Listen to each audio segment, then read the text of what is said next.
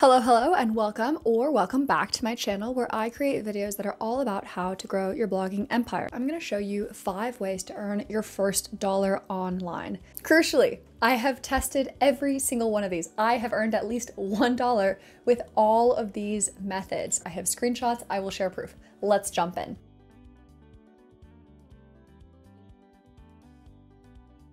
Number 1, play games on your phone. Sounds too good to be true, doesn't it? I thought so too, which is what I discovered when I tested it. It's not actually too good to be true. You can earn money playing games on your phone. What I learned is that you can't earn very much. So after about 8 or 9 hours of playing this farming simulation game, I was able to earn $1.50 in Amazon voucher gift cards. So that was great. Now, admittedly, that's not a lot of money, but I wanted to start with this one because it is such a great entry point into thinking of yourself as the kind of person who earns money online. So the way it works is you download an app like Mistplay, which is the one that I used. What Mistplay is trying to do is earn money for its advertisers. And if you're a game developer, you go to Mistplay and you're like, hey, I want to earn money through advertisers. How do I get people to come onto my game, play game, watch ads, let me earn money? And Mistplay is like, okay, well, let's pay them to do it.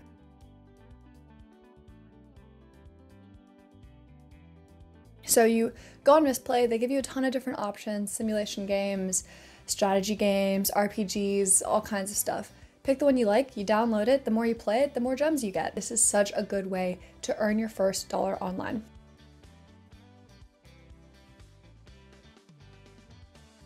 As you can see here, I earned 3 50-cent Amazon gift cards using this method.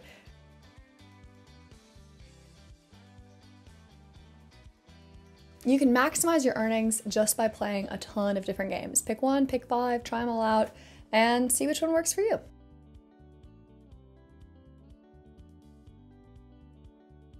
Number 2, you can be a paid digital guinea pig. Now, this is one of my all-time favorite websites called usertesting.com.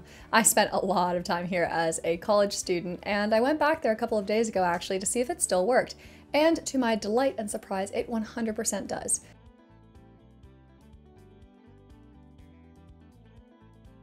The way it works is you create a profile, you say, hi, I'm Zuli, I live in Boston, Massachusetts, I earn about this much per month, this is what I do for a living, these are my interests and hobbies. User testing then provides a ton of tests for you to take, and you select one, you do a little questionnaire to make sure you're a good fit, and then you go into the test, and you basically have to do a screen recording of yourself, your phone, sometimes they ask for you to record your face as well, talking through the test. So they'll ask you questions like, here is a navigation bar. What do you want to click on first? What do you think about this option? Do you think that this option would be better? So you're just offering your feedback. And the pay is really good. For a 10 to 20 minute test, you'll get paid $10 directly to PayPal, no questions asked. I think it goes into your account about a week later, so a slight delay.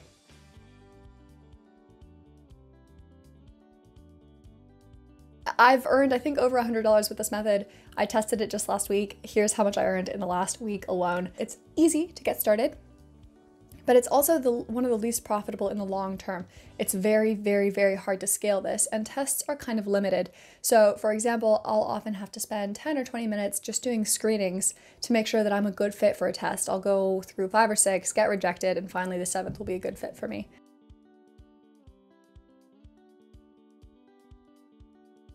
The best way to optimize this income stream is get started right away, fill out your profile as accurately as you can, because this is going to make it much less likely that you're going to get false positives. You're not going to screen out as often in the tests that you do get. Keep it open on your browser. It makes a little ding noise when a new test pops up that you can screen for. Download it on your phone as well. That offers more options. And be honest when you answer the questionnaire, because if you answer wrongly and get in, then that will reflect negatively on you and you'll be more likely to be booted out of the platform. Basically, you are selling yourself, your time, your opinions in exchange for cold, hard digital cash. It's a great option for beginners.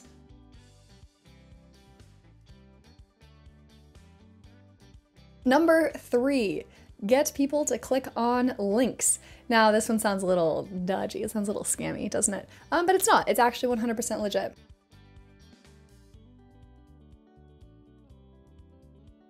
Imagine there's a company called pet supplies. Pet Supplies is like, hey, we have a really great offer. And we want to get people on this landing page where we have this really cool offer, buy two, get one free cat toys. We're so confident that we're not even going to offer affiliate links. We're just going to pay you if you just get people to click on this link. The more people who click on this link, the more we'll pay you. But Pet Supplies doesn't have like a good platform for tracking this kind of stuff. So they go to a middleman. For example, Adsy, or I used one called Get URL. Get URL says, okay, here is your custom link, petsupplies.com/Zuli or whatever. I send it to you, I send it to my mom, I send it to my neighbor who likes cats. I get 3 clicks, boom, I get 3 cents or, you know, something like that. Per click, I will earn a very small amount of money. Usually this is like 10 cents, not a lot, but it's something. And the more, and you only have to get 10 people to click on your link, and then you've got your first dollar online. Now this is a little harder. You have to have some kind of an audience, whether that's literally just your friends, whether that's a YouTube channel, whether that's a blog or an email list that you've got. And you also have to be okay selling yourself a little bit. You have to be okay saying like, hey, I think this is a link that you should click on, knowing that you're gonna profit from people clicking on that link. That's a tough mindset. But you don't have to get anybody to buy anything. You don't have to sell anything. You just have to get people to click on a link, which is why it's number 3 on this list.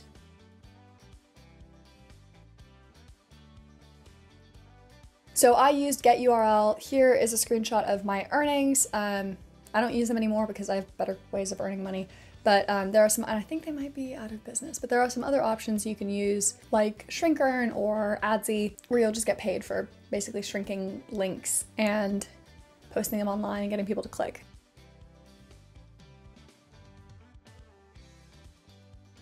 The best way to maximize this is posting the link in a lot of different places. And it's also good, I mean, ideally every piece you write would go viral, but it's also good practice to put these links in places where you think they'll get a lot of traffic.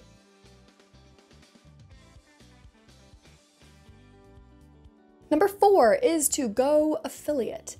This is a more common strategy that you'll probably already be familiar with. It's very similar to getting people to click on links, except instead of getting people to click on links, you get people to buy stuff based on your recommendations. This feels a little shady sometimes, but it doesn't have to. You have to think of it instead as a mutually beneficial proposition.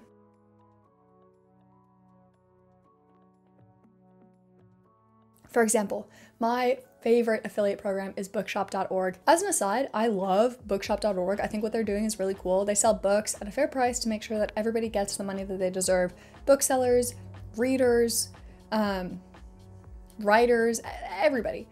That's why I love bookshop.org. They also have a pretty decent affiliate link. You get 10% of every sale you make.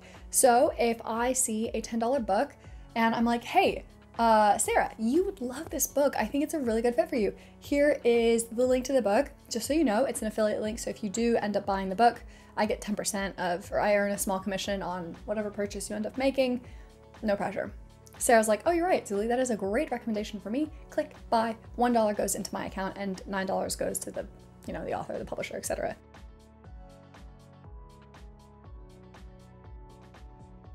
And here's the proof of how I've done this. I mean, it's a small amount, but it's still money. So it's not scammy at all. It's mutually beneficial. You are benefiting because you earn, well, Sarah's benefiting because she's getting a great book recommendation from somebody she knows and trusts.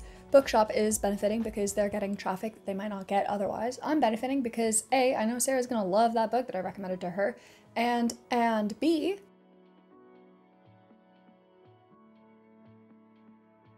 I earn a small amount of money for making that recommendation.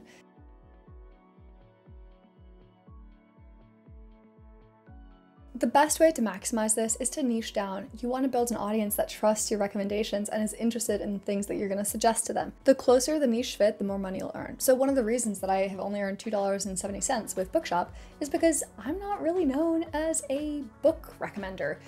People on Book Talk, Bookstagram, Book Twitter, whatever it's called, those people probably make a lot of money through affiliate links because they have built an audience that knows and trusts them and is familiar with them as a purveyor and recommender of books.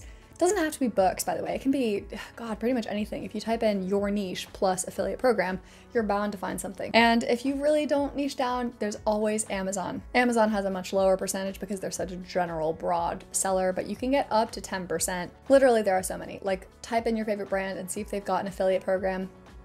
and start making recommendations. Note, you should always disclose when you are making an affiliate recommendation. It's the law. So it doesn't have to be weird or awkward. You can just say, hey, this is an affiliate link, so if you click on it at no cost to you, I earn a small commission, just as a way to say thanks. That's it.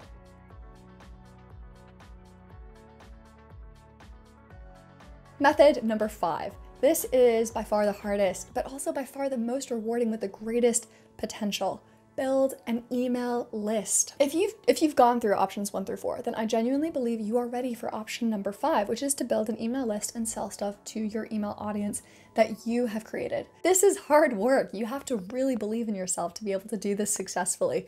But once you do start to believe in yourself, once you start thinking, hey, I have a lot of ideas that are worth giving to people. I have a lot of ideas that I think are valuable.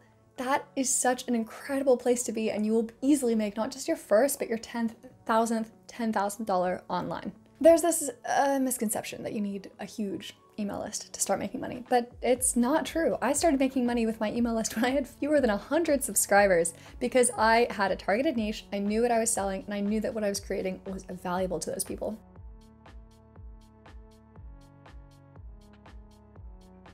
So here's the easiest way to make your first dollar online using your own email list. 1, build an email list. That's the first step.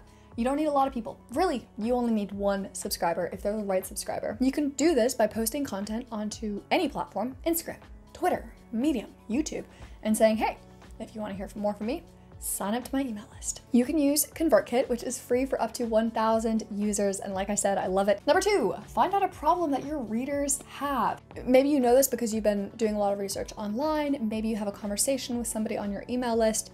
Just think about what problems you are equipped to solve and what problems your readers have and where that overlap is. Step number 3, build something. This can be an ebook. It can be a PDF. It can be a service like a consulting call or a review of somebody's work, and you can price it literally as low as $1. You'd be surprised at how many people will say yes. And that is step number 4, is just to market it. Let people know about your thing that you're selling. Let them know why they should care. Let them know what kind of problem it's going to solve and what kind of great life they're going to have after they solve that problem.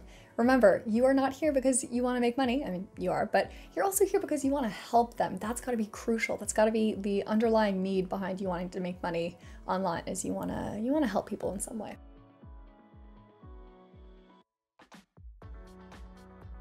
And that's the best way to maximize it. You gotta really mean it. If you go into this with a scammy mindset or like I just want to try to make as much money as possible mindset, readers can tell.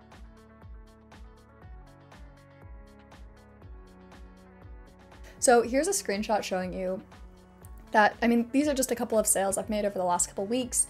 I think I've made over $10,000 altogether using ConvertKit, but because there's no middleman, it's just you, your product, and your audience, the potential to scale and grow your income this way is huge.